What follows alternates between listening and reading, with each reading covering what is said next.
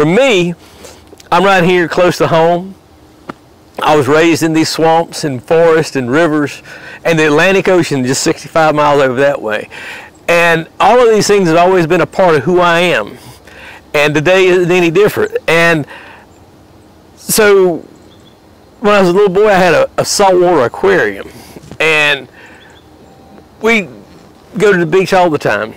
But every once in a while, a clump of sargassum would wash up on the beach, and I'd just look at it, and there'd be all kind of amazing things and creatures that I know weren't from around here because they came from the mid-Atlantic. And it was just a magical place to me. And the ecosystem is like that today. I still one day would like to dive out there and visit this place in person. And that's what sargassum is to me.